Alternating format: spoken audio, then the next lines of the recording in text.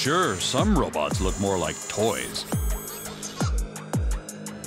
But we've made others look uncannily like us. A robo-revolution is clearly happening, changing every part of our lives. A robot is a fascinating investigation into what it means to be human. A robot is a machine that is built to help people.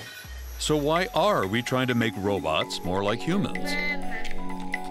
You can't help but anthropomorphize. They become characters, they become people. What was once fiction is now fact.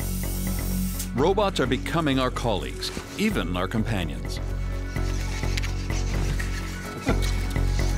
Stand up. But how close is too close? Clap. If a robot looks you in the eye, remembers your name, reaches out to you in a gesture of recognition and affection, you're toast. Kind of makes you think, doesn't it? Oh, definitely. My circuits run in overdrive. So join us as we explore the rise of the robot and the changing relationship between man and machine. You know, one thing you can never do is replace creative types like me. Yeah, right.